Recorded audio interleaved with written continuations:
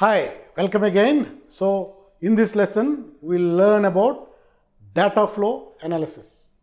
So, earlier lesson, we talked about control flow analysis, how to look at a source code and find potential problems with the control flow design of a program.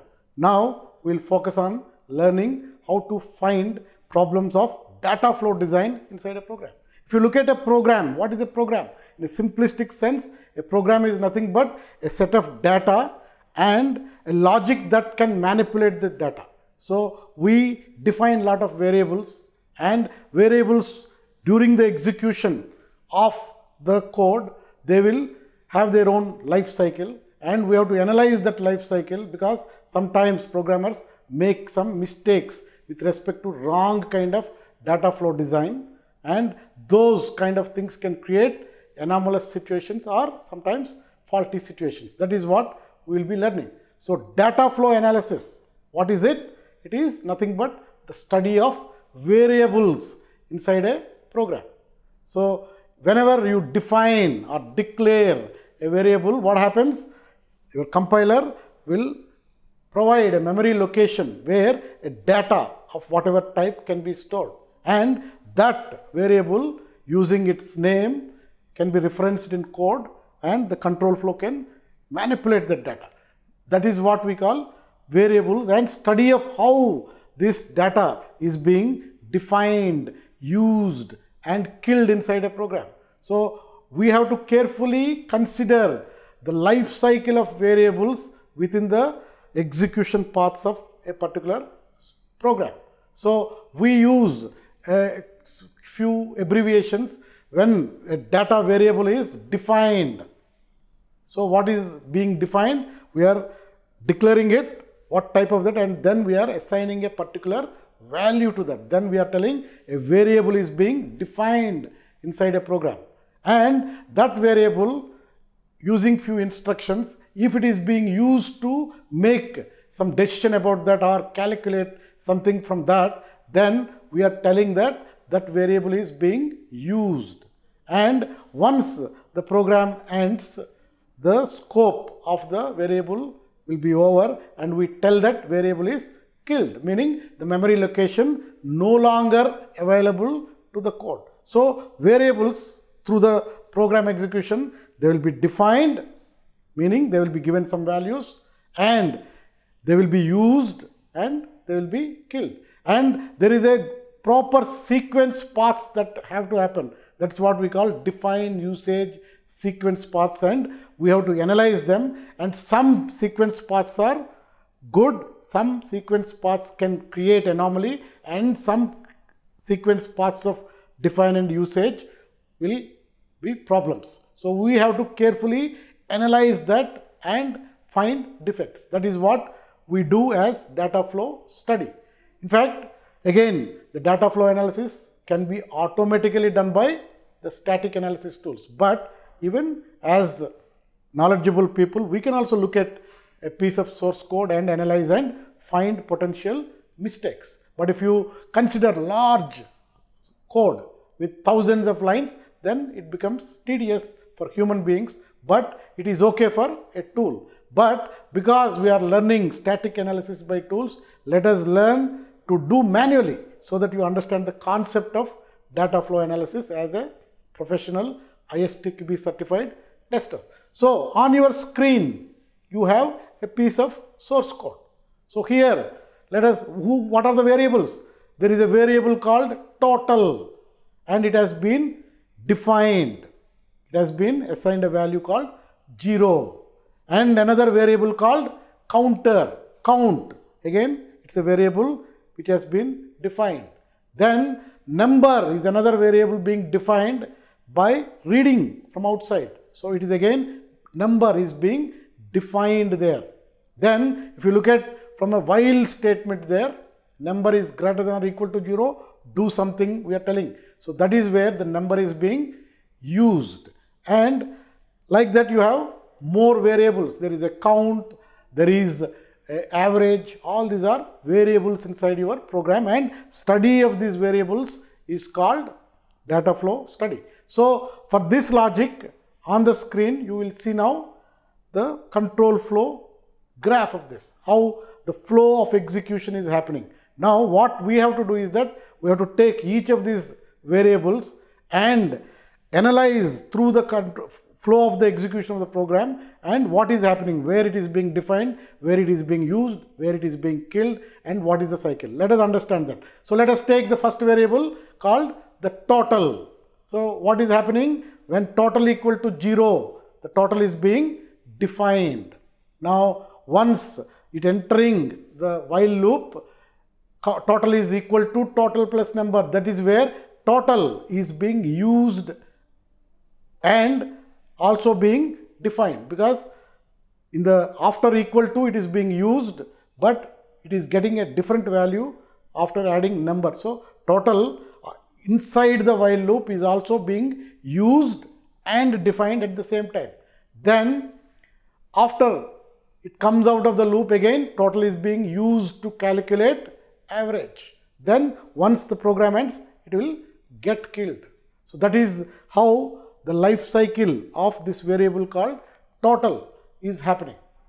So now let us look at the variable called count. What is happening? In the initial stage, it is being defined at the line number 2. Now once inside the while loop, again count is being incremented. So count is being used and being redefined there. Then once within the outside of the while loop, in the average calculation, again count is being used. So the variable, if you look at the life cycle of the variable count within the execution of this source code, it is being defined. After that, it is being used, again defined and used, and then ultimately being killed. Then let us look at the number.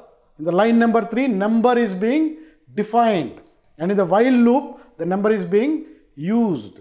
And again within the while loop, number is being redefined, and then at the end of the program it is being killed. So that is how we have to analyze each variable inside the program and what is happening to that. So similarly for average, what is happening? Average has been defined after the while loop first time, and then it is being used in the print average statement, and then end of the program it is being killed. So at the end of the program it is being defined through a calculation, and then it is being used in a print statement, and then it is being killed. So we have carefully looked at every variable inside the program and tried to understand its how the life cycle of the variable is being done. Now let us look at what we call this define usage path segments, because throughout the execution how they are being happening. Now let us analyze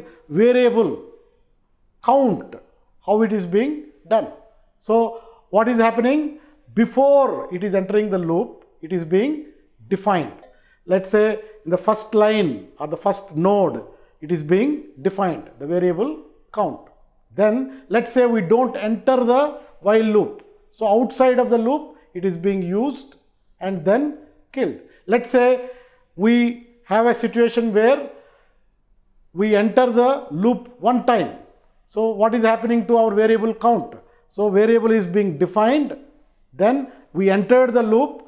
Within the loop, while loop, the variable has been used, and further again within that defined. Then again, because we are only entering one time, we are coming out and again it is being used and then it is being killed. So the sequence for one time execution within the loop, what is happening to count? It is being defined, used, and again defined and used and then killed. Let us now think about, let's say the loop executes for 2 times. So what happens now? It will be defined outside the loop, and then inside the loop it is used, defined, and again it goes into the same loop. So it will be used, defined, and it comes out of the loop after second time, then it will be again used and then killed. These are the possible sequences of the life cycle of define usage paths for the variable count. Now let us analyze the same thing for the variable called number. So number, based on our logic there, when it is not going to the loop, then it is doing defined, then used and killed. If it is going one time inside the loop, it is being defined, used, again used, then defined and used and killed. If it is going two times inside the loop, what is happening? Defined, used, defined, used, defined, used and killed. That is the sequence it's following. So we have to analyze these DU path segments for each variable with the execution cycle in mind. Now, what we have to really look at is that if paths, the pairs are like DU, UU, DU means define, use, UU is use, then use, kill, again define, use, define. These are okay pairs. There is no problem with any data flow issue there. What are the problems? Anomalous pairs are define and define without using again. You define it, again define it, then that is what we call a data flow anomaly. And another type of anomaly is that define and kill without even using. So whenever you look at in this kind of DU's path segments, if you see D immediately after another D or DD is a anomaly. You have to immediately tell that. And also if you look at a pair called D and K, again it is anomaly. And what are the likely defects? If you look at some situations where you see kill and then kill, that is fault. And also you have a kill and use again, then without defining you are directly using, then it can be a fault. So always paths must start with D, definition, and must end with kill. So as and whenever we perform data flow analysis, we study every variable in the logic and go through its cycle of execution and create these sequences, possible sequences, and then we look for any anomalous pairs or faulty pairs, and that is how we find defects. So if you are doing a manual examination of static testing, you will have to do that. Otherwise, tools will do that. Hope you have understood that. In the next video, I will take few examples and we will do exercise. So if you have any questions, please post them in the discussion forum and learn and have fun.